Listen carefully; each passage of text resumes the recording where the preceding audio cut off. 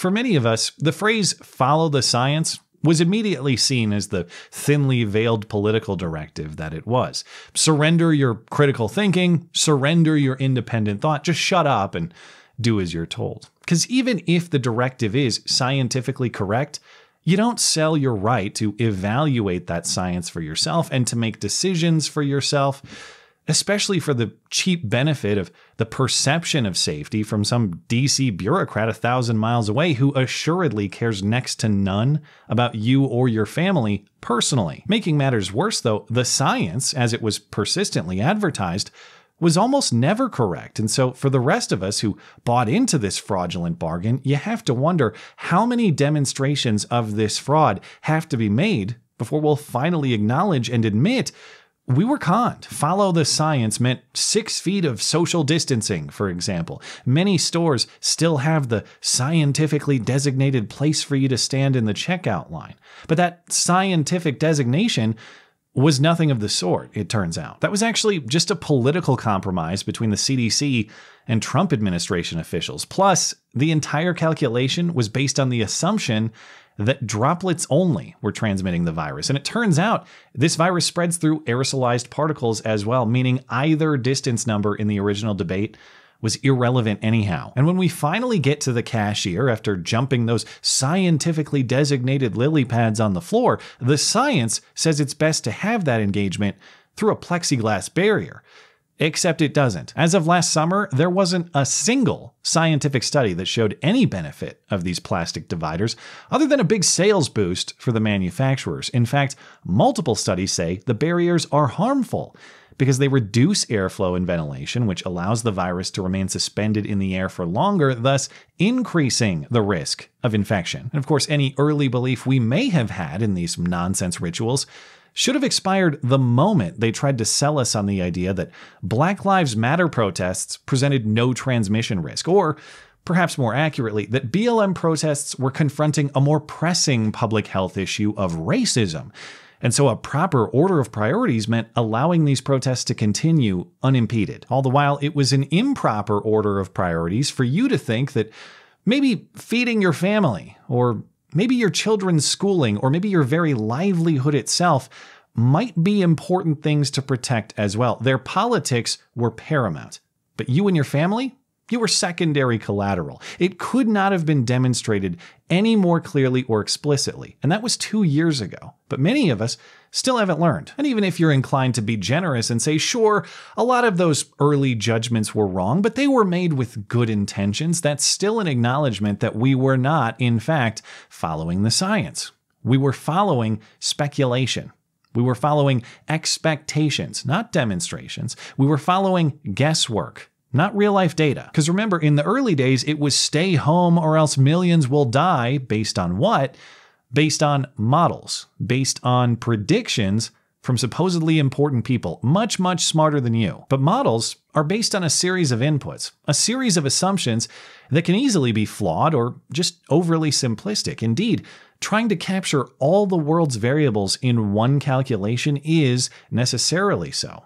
And so we got all sorts of overly simplistic nonsense rules that don't play out scientifically because they don't stand up to basic logic. Does it make sense that we'll be safer from a highly contagious virus by shutting down restaurants and theaters if we all just congregate in greater concentrations at the grocery store instead? Does it make sense to shut down outdoor public spaces and force people inside to their homes when outdoor transmission is effectively non-existent and the most common place to get infected is in the home? Does it make sense to postpone routine medical checkups that can catch serious, potentially terminal conditions early in order to avoid the prospect of an infection with a 99% plus survival rate? We're just playing an adult game of the floor is lava, leaping through life in totally nonsensical ways, believing it's keeping us safe without any actual demonstration of it, and often in total denial of the other guy walking right next to us, totally unharmed across the supposed lava floor. But at least now you can say that without being called anti-science. Not that the true believers won't try, but some new science is out.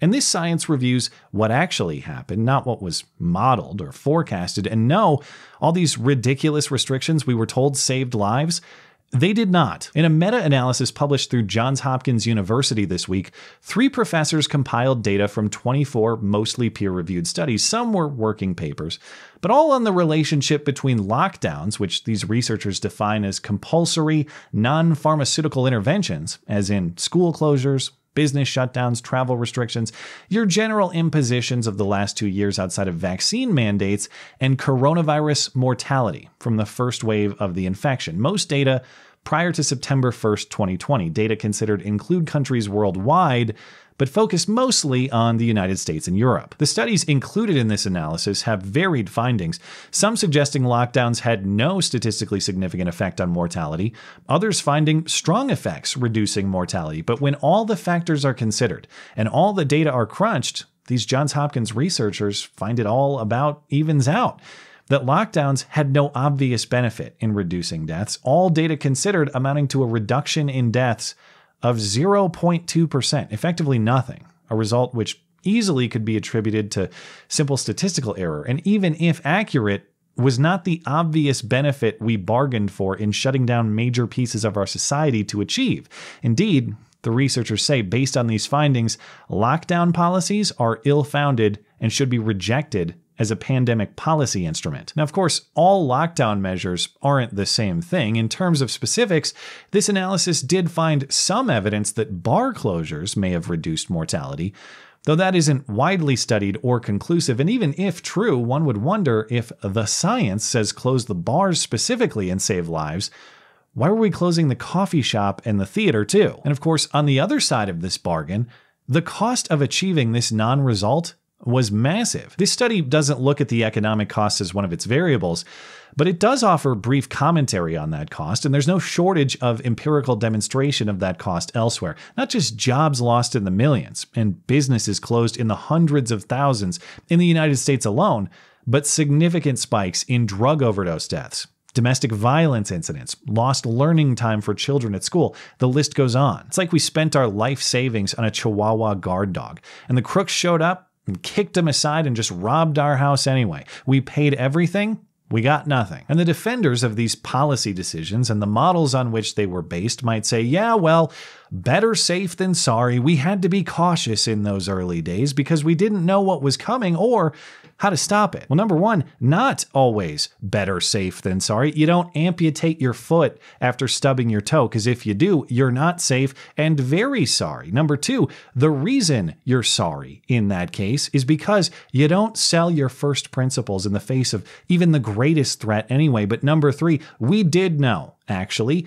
It turns out we had scientific reason to believe from the inception that these policies were garbage. That's one of the more subtle things I learned in this analysis. According to the WHO in 2006, reports from the 1918 influenza pandemic indicate that social distancing measures did not stop or appear to dramatically reduce transmission.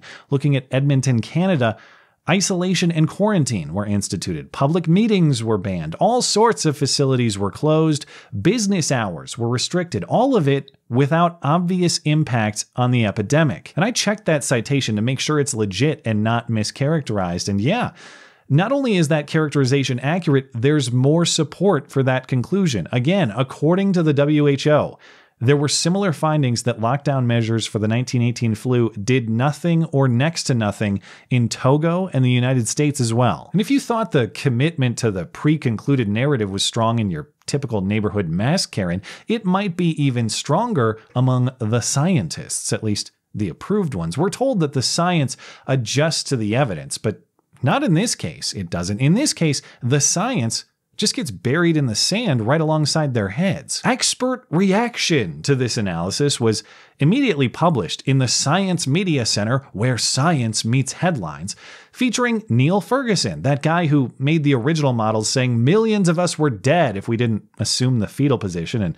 suck our thumbs indefinitely. He was a trusted authority until he was busted violating his own recommendations to see his mistress, and somehow he's retained his trusted authority status anyhow. But anyway, he says, well, this study is looking at deaths, and that's the wrong measure. We should really be concerned with transmission rates. Well, one, you weren't concerned with transmission rates. In your March 2020 forecasts, you said proper lockdowns would minimize mortality, not transmission. By some of your modeling, up to 98%, which of course did not happen. But two, why would we ever be concerned with transmission over mortality? The only reason we care about transmission is because mortality is a possible consequence. We have never cared about transmission rates for the cold, for example, because the mortality rates don't warrant it. Both Ferguson and another cited scientist at the Imperial College of London say this analysis is too broad in defining lockdown as the presence of any forced restrictive policy. That definition would make mask mandates a lockdown. That definition would mean the UK has been in permanent lockdown for years, they say. Sure, perhaps these measurements are imprecise, but if the impact of these variables is so obvious, it would show regardless. If your position is that all of these things work individually or in combination, then even imperfect measurement of these things should show results to some degree. It can't be that all of these things work, but if you consider them too broadly, then suddenly they stop working. 2 + 2 = 4, not 5. But even 5 is closer to right than 0. These obvious effects should be cumulative, not vanishing. Another quoted professor says, smoking causes cancer, the earth is round, and ordering people to stay home decreases disease transmission. None of this is controversial among scientists. A study purporting to prove the opposite is almost certain to be fundamentally flawed. Well, if that's a valid comparison, show me the peer-reviewed science that says smoking and cancer have no relationship. Show me the peer-reviewed science that says the earth is flat, because this analysis includes dozens of peer-reviewed studies that find little to no demonstration of what you say is so obviously true. And isn't that a perfect representation of what the science has now become? Instead of openly and honestly investigating the evidence, it's now just a sneer at you for even asking about the evidence at all. Science as a philosophy to question everything has morphed into a command to question nothing. Just do and believe exactly as you're told. And so the lesson here is not just that the authorities were wrong on the science, though they were. It's that they were and are wrong on the basic morality of respecting and protecting people's rights, because the former can flip and the latter will still create disaster regardless. The science can say conclusively that huddling in the corner, sucking your thumb reduces your risk of a traffic death by 99%. It is replicated, it is peer-reviewed, it is rock-solid science ranking right there with the physics of gravity. It's indisputable. But that does not mean that somebody gets to forcibly lock you in your home or seize your car on account of it. And it does not mean that you should submit to anybody who says you get in that corner and you suck that thumb or else.